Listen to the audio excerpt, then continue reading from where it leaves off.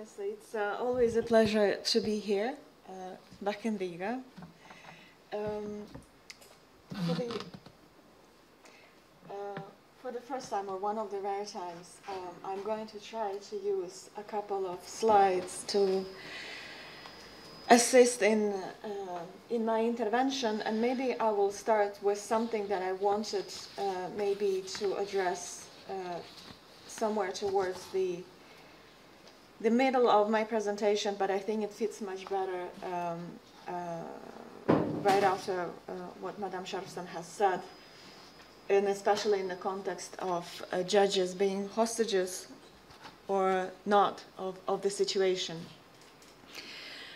And it maybe echoes very well or explains in a way why I have chosen the topic of the principle of good administration, because this is something that is very important, but it's a principle that we like. It's a principle that at the national level we refer to a lot, and especially in member states who have their own proper administrative procedure law.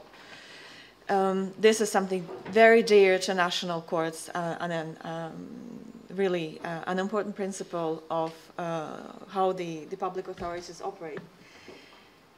But well, this is something that we find in the treaties, but then I asked myself a question, maybe a bit in a context. This is the question that we, at least in the General Court, ask ourselves, I would say in about 100% of cases, very close to 100% of cases, that we ask ourselves, well, but how does this case fit in within the global context of the principle of the good administration? Does it ring a bell? And I think that would be in about 100% of cases where we say, well, this or that aspect of the case does ring a bell. But then I would like to show you the statistics. And here I would want to make a disclaimer that whatever I say here is certainly my personal view, and the statistics that I will give you is something that we, as the cabinet, have gathered, because there is no such official statistics on that specific topic. But let me show you something, if I figure out how it works. Yes. So if we look at the preliminary reference procedure, and this is the most important aspect of the work of the Court of Justice, this principle has been addressed since the early days of the existence of the Court of Justice. And it has been said, even before it was enshrined in the treaties, black on white, the Court has referred to the principle of good administration or sound administration as an important general principle of the European law. But if we take the statistics between 1973 and 2017, what do we see? This is what, 195 judgments. And I have a question, an unanswered one rather, but if it is a general principle of the European Union law, then what does the statistics say? And then we looked a little bit as to the areas, subjects, where this has been addressed. It's an interesting breakdown, and I think the figures, they speak for themselves, but I think it also flags out, and especially if we speak about the consumer protection and the interaction between member states and the European Union, I think this is really a vast area to explore. And then if we look at all other cases, this is barely a one-year figure.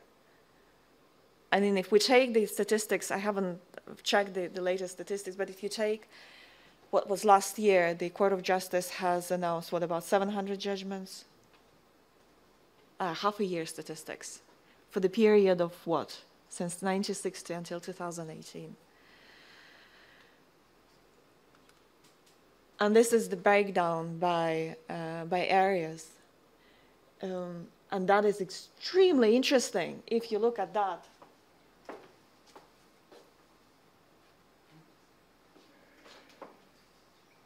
This, I think, is something that is worth looking at. And then we have the General Court, and you know that the General Court, in simple terms, this is the daily routine of all the litigation between private individuals, well, anything that involves individual action, in very simple terms. Whenever you have an individual decision, parties would first go to the General Court. Last year, we have delivered a bit more, about 1,100 judgments in 1 year. And this is the statistics between 1990 and 2018. Again. And these are the areas. And if you look back to the Court of Justice and to the General Court, that also gives you a little bit of a general idea where and how this issue arises. Yes, I'll stop with the statistics. I won't spend more of your time. But this explains why, against the background, how often do we ask ourselves the question, and how often we have an opportunity to say something. As Madame Sharpston has very rightfully said, this is not our choice what we say. We're depending on the limits of the case set to us. I think there is an obvious disbalance in where is the potential and how often do we have a chance to say something. This is a bit of a conclusion ahead of the whole story, but I think this comes maybe at a good time. Well, I will go back a little bit to the scientific, some of the scientific, more or less academic observations on what this principle tells us. As I said, originally the principle of good administration has been referred to as good administration, sound administration, or we also find a reference to the principle of proper administration. And as a principle of general, as a general principle of the European law, it has been applied since the very early days of the Court of Justice. And one of the first decisions that I could trace back, that was the case back in 1963, Alves versus Council. And it concerned the right to be heard before the adoption of the adverse decision. What is also interesting is that the principle of good administration is one of the general principles that must be observed in a state governed by the rule of law and common to the constitutional traditions of member states. So again, this is a horizontal principle that is applicable to the European Union institutions and obviously to the interactions between member states and the institution. This is what we said in, I have found the General Court judgment in the case Hotel Cipriani. This is T254 of 2000. However, this principle does not have an autonomous application. It is rather an umbrella principle that covers a wide variety of rights protecting the individual against the action of the administration. And it is only enforceable in legal proceedings when it is associated with at least one of its subcomponents. So we can't just say the principle of good administration, point. We need to say the principle of good administration as to what. And there you can find in the case of Tilak versus the Commission, T193 of 04. The principle of good administration has a dual purpose. First of all, maintaining efficient decision-making on the part of the administration, and this is what we call the objective component, or the objective element, and protecting individuals against violations of their procedural rights. This is the subjective element. I will come back to this division a bit later. What I find interesting is that with the Maastricht Treaty, the European Union has set up the Ombudsman Office. And if you look back to the original Article 138E of the Maastricht Treaty, that has remained unchanged up until now, and this is what you find now in Article 228 of the Treaty on the Functioning of the European Union. And that is also very interesting, I find. So the mandate of the Ombudsman is to receive complaints from any citizen of the Union or any natural or legal person residing or having its registered office in a member state concerning instances of maladministration in the activities of the Union institutions, bodies, offices, or agencies. Hence my first two questions. Is maladministration necessarily the direct opposite of good administration? And how do we define it? Both of those principles. And second question is, are citizens of the Union or any natural or legal persons residing or having its registered office in the member state the only subjects that may be subjected to the maladministration by EU institutions, bodies, offices, and agencies? I take as a parallel Article 263 of the Treaty on the Functioning of the European Union that doesn't have that limitation. I will explain myself. Why should a foreign citizen living in a third state be excluded from submitting a complaint about the activities of the EU External Action Service? Or why foreign companies be excluded from complaining about, let's say, Commission's practices in anti-dumping or cartel investigations? For the mere reason that they're not having their registered offices in the European Union. My question is, this is an unanswered question, so I'll leave it hanging in the air. Is there room for more convergence between Article 263 and the mandate of the European Ombudsman? Why I'm asking this question, again, going back to the lack of definition of the good administration, the lack of definition of maladministration, and difficulty to define the boundaries between the discretionary powers in general and individual rights in particular. The Ombudsman conclusions might be an important contribution to the case. Of course, we would have immediately a question, and we've had already that question in one of our cases on the trilogues that exactly ran in parallel with the Ombudsman investigation on the trilogue practices. No, I don't remember the name of the case. Treated by the Grand Chamber, but there is a question of the timing. The parallel proceedings, but this question may be accommodated in procedural matters. But the question is more of an opening. I will continue. The Lisbon Treaty has introduced a couple of other changes. First, it introduced Article 298 on the Treaty of the Functioning of the European Union that introduced a principle of the efficient and independent European administration. To me, this article seems as being an embodiment of the objective element of the principle of the good administration. We speak of the efficiency of the public institutions.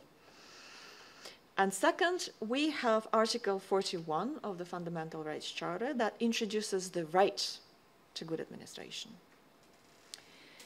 Again, this article serves as an umbrella element, but it seems a very interesting article, so I shall quote. It may be, it is pertinent to the further discussion. So what have we said? We said that every person has the right to have his or her affairs handled impartially, fairly, and within a reasonable time by the institutions and bodies of the Union. This right includes the right of every person to be heard before any individual measures which would affect him or her adversely, the right of every person to have access to his or her file while respecting the legitimate interests of confidentiality and professional business secrecy, the obligation of the administration to give reasons for its decision, and then we say every person has the right to have the community make good any damage because of its institutions or by its servants in the performance of their bodies. So this is the right to compensation. And then paragraph 4 of that article gives every person a right to address the institutions of the European Union in one of the official languages. So then I will proceed. I have three further questions when I read that, and in the whole context of our good administration debate. Is the general principle of good administration and the right to good administration the same thing? And where and why and how we should distinguish between the two of them, or even should we? My second question would be, does the principle of efficient administration limits the right to good administration in the same way as, for example, public order considerations may limit fundamental rights? Is there an opposition, a friction point, or these two principles are complementary? And my third question is the list contained in Article 41, paragraph 2. This is where we enumerate various options. Is this list exhaustive? I shall briefly address the first and the third question, and then I shall later give some examples of the second one about the complementarity or opposition between the efficiency and the good administration. As to the first question, it seems to me that the scope of the protection under the general principle and the right to good administration is not perfectly identical. And the scope of protection under the general principle is broader than the one given under the right. I shall give you some examples. On the personal, when it comes to personal scope, contrary to the general principle of good administration, Article 41 of the Charter applies only to the EU institutions, bodies, and not to member states. That we can find in the case Bugilida, this is C249 of 2013. As to the material scope, Article 41 of the Charter indicates that it covers single case decision-making, thereby explicitly excluding general measures. On the contrary, the general principle may also apply in the context of general executive measures of general application. This is a very important distinction, although maybe not visible at the first sight. And a good example of it, the Commission's decisions on the inclusion of active substances in the annexes of the regulations. This is a very wide area of EU law, being widely and actively discussed maybe more before the General Court than before the Court of Justice. As to the third question, it seems that the list contained in Article 41, paragraph 2, is not exhaustive. And the simple formula, this right includes, presupposes it. And also we have found a good example, even if it predates Lisbon, but it gives a bit of a hint. This is a case of Franchet and Bick, this is T48 of 2005, in which the General Court decided that by leaking confidential information about ongoing investigation of Olaf, it had violated, in addition to the presumption of innocence, the principle of sound administration. So why is this principle important? Well, as a general principle, the principle of good administration ensures equal protection of individuals throughout the EU multi-level administrative proceedings, characterized by an executive activity shared by both EU institutions and national authorities. This is a very important aspect of the European Union law that I believe maybe is not sufficiently addressed right now. And this is, again, this is where we are limited in what we can say, because this is something that needs to be brought up. And we have an ever-evolving EU legislation which grants, at various stages of administrative proceedings, different roles to member states for the preparatory acts, and then EU institutions for the decision-making. And that is, this is a rather vast area and very important area of EU law concerning individuals and companies that is at stake.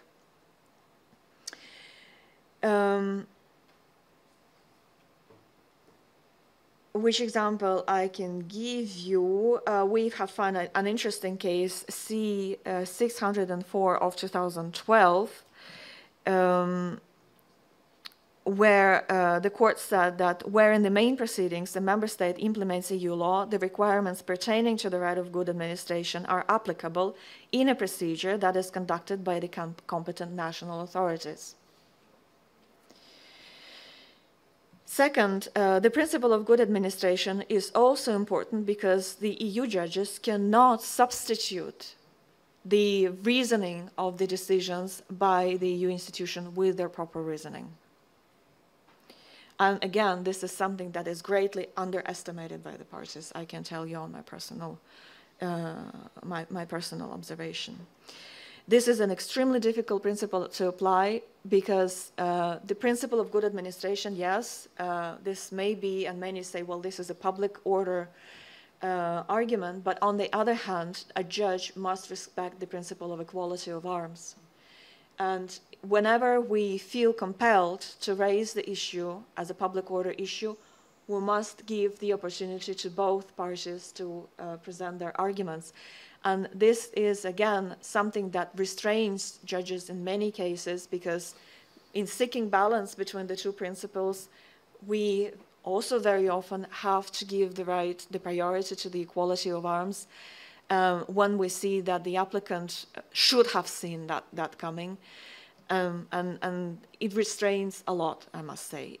Our life would have been much, much easier had the parties been well aware and have done their job properly in identifying those elements. Again, there are also limits to the application of the principle of right to good administration. It cannot be seen as a general gap filler in all circumstances, and this is, again, there is a potential, but on the other hand, there are also limits as to how far the courts may go. For example, what can I tell you? The EU courts may be reluctant to encroach on the prerogatives of the EU legislator. A good example of that is the case of De Nicola versus a European, what was that? The European Bank. It's F49 of 2010. And that decision may be subject to criticism, but there is also a good explanation to that. But I will simply limit myself to say, to quote what the court has said. In that case, that was the Civil Service Tribunal that rejected the application, so it refused to annul the contested decision by taking position that in view of the principle of good administration, there is no compelling text obliging the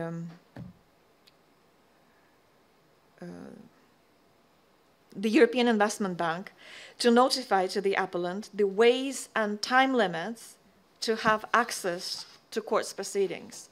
So that was conclusion in the context whether the administrative authority should notify the applicant of the existing effective remedy against the contested decision. This is something difficult to imagine at the national level. For example, if I take the Latvian national practice, where we have very strong administrative procedure law, the mere fact that the applicant is not informed of the remedy, of the existing remedy for appealing against the decision, is sufficient to annul the decision.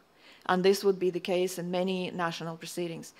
And at the European level, this is not the case. There is no such right to be informed properly unless unless the legislative act in question specifies explicitly that obligation. Second, the principle does not seem to apply to preparatory acts. And in that particular case, it's interesting to see Sabu case, C-276 of 2012, that concerned a request for information by one member state sent to the tax authorities of another member state under the Directive 799, does not constitute an act giving rise to an obligation to hear a taxpayer.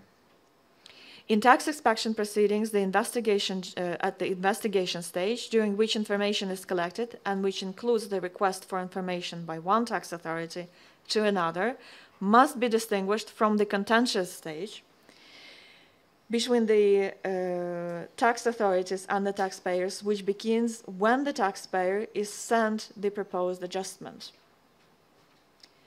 And when the authorities gather information, they are not required to notify the taxpayer of this to obtain his point of view.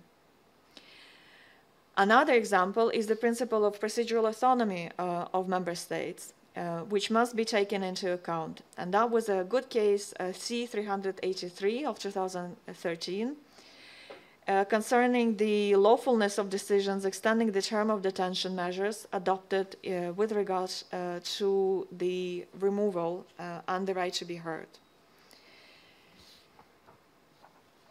Fourth, in case of multi-level proceedings where a final decision is taken by a EU institution or body on the basis of input from the authorities of the member state.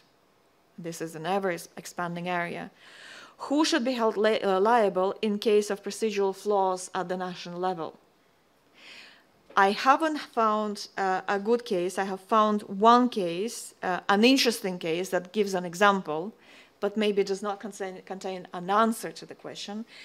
It's a rather old case, Barelli versus the Commission, C-97 of 91, where the applicant was an olive oil producer whose application for the EU funding was rejected by the Commission on the basis of a negative opinion delivered by the regional authorities. And the court declined jurisdiction to rule on the national opinion. It argued that it was for the national courts to examine the lawfulness of this national opinion, thereby compelling them to ensure effective judicial review. Hence my question, where is the potential for the preliminary rulings? This is something that is still relevant. Also, these examples, in my view, are good in the context of what I have already invoked as the interplay between the efficiency of decision-making process and the right to good administration. Is there an opposition or complementarity? I think this would be for you to find the right answer. There is no a clear-cut answer in the case law. How much time do I have? Timekeeper gives me 2 minutes. Okay, I'll skip the rest. The areas I've given you, but if you look at the particularities, I have just invoked the right to effective remedy. This is something that remains rather, I would dare to say, uncovered by the case law of the Court of Justice. We have the answers or the elements here and there. We've also had cases where we decided in a bit different manner because the applicant did not invoke the right to an effective remedy, but it was obvious from the context that the whole complexity of the rule made it absolutely impossible to understand which remedy is applicable and which remedy would not be applicable. So we inversed a little bit, sometimes we inverse the approach and say, well, even if there is no such right or there is no such obligation, we need to address the issue from the general perspective that what is the obvious thing to do? What is the best thing to observe the right to be heard and the right to be efficiently the complaint to be efficiently examined. One of the most important elements of this discussion, of course, is the context of the right to defense. And again, it is very important.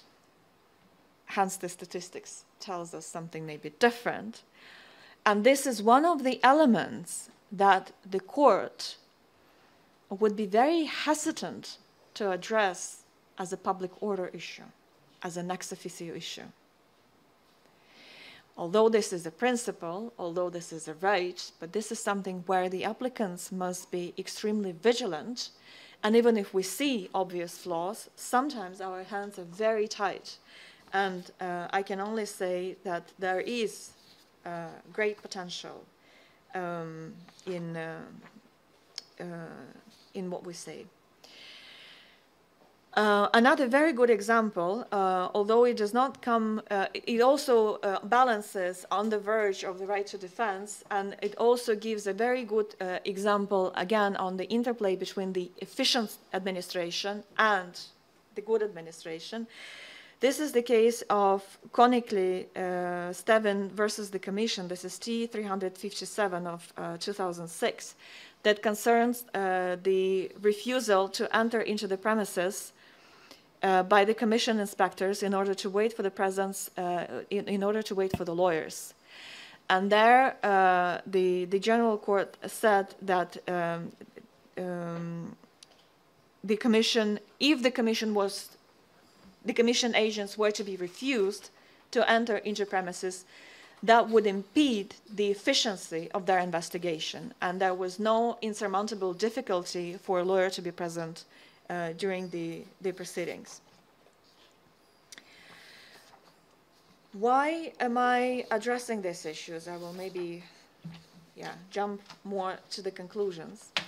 I have already told you that this is a point of convergence, as I have mentioned, and there is case law that says this is something, the principle of good administration, this is something that belongs to the common traditions of all member states.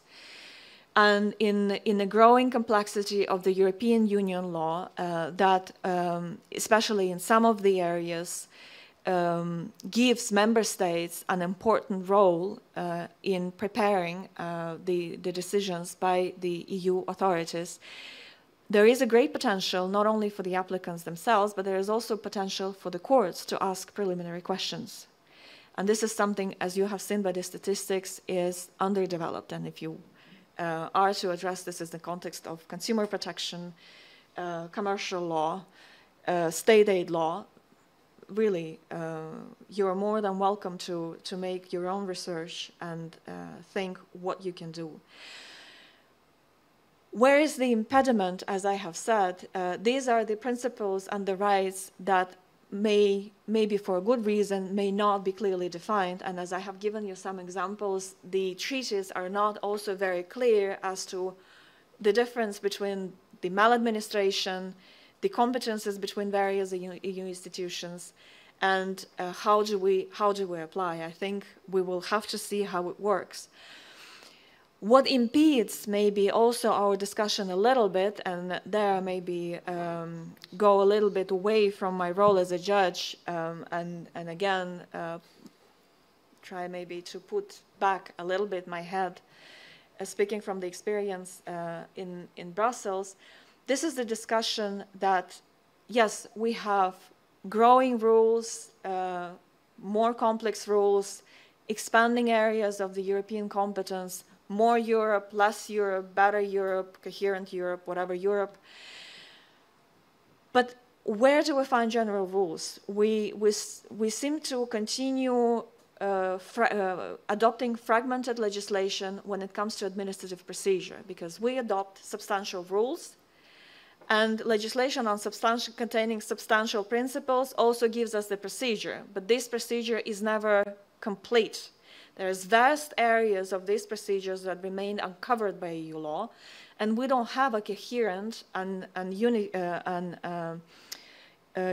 or what you say, the common administrative procedure rules. The European Parliament has been very consistent for many years in addressing the European Commission about the need to adopt that rule. The Commission has ever or always remain silent. We will have the new Commission coming in. We've had discussion, should we have more Europe or less Europe? But maybe we should also remember of the context of a better Europe, a Europe of a better quality, and I think that gives a potential for the further discussion and also the academic discussion. What could be the role, and especially in the context of effective administration, efficient administration, good administration, and effective remedy. This is where maybe somewhat synchronized approach to those rules would be of great importance. And I think also this is where national courts, if we go back to those contributions, and national constitutional courts, as many constitutions do have reference to the good administration, could be of great potential and great benefit, and it could be complementary, I think. Thank you.